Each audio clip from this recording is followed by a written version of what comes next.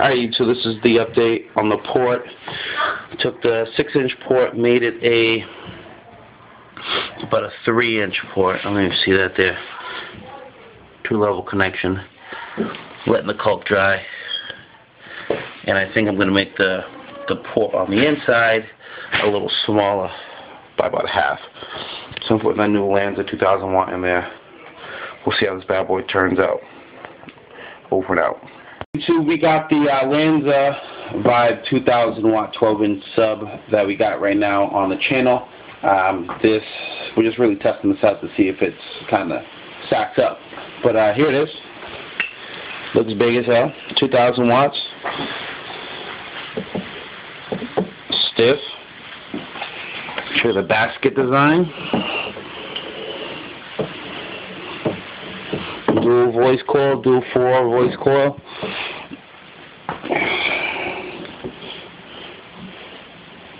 Move this over. Got the vents at the bottom. Got good ventilation right there. This is unstamped paper. It's a paper cone, high foam design, high foam surround, whatever you want to call it, roll design, blah blah blah. 2000 watt dual voice coil, and it will go in this box here. Take that out. Gonna wire this bad boy up. Stick it right in that box. So we're gonna make it happen. Deuces.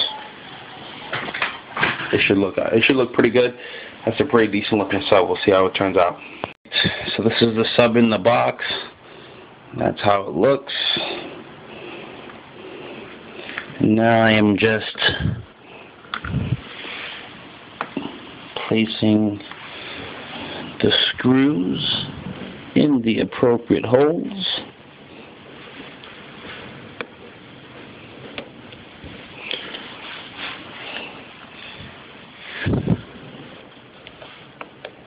So when I go to drill this in, I don't have to fumble around with screws. I don't want to worry about making a mistake and lancing the subwoofer.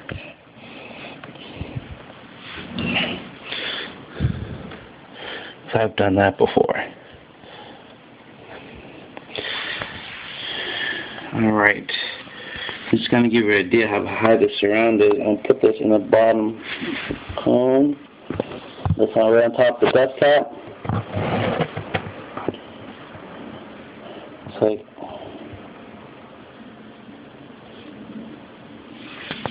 pretty decent size surround. The speaker actually took a little elbow grease to put it in there. Fit really snug. It should sound really good. I'm pretty excited to see how this sounds. Alright YouTube, let me see if I mic that up. Alright YouTube, we are on the move right now.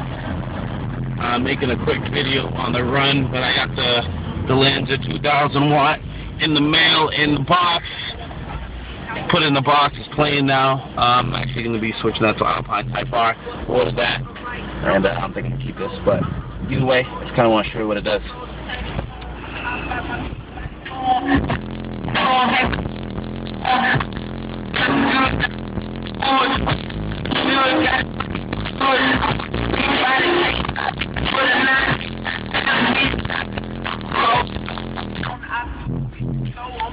Oh my gosh, this lady is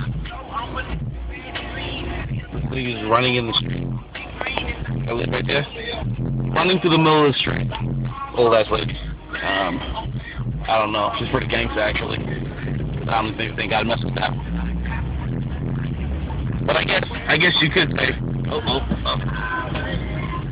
driving 6 shifts and recording at the same time and playing music.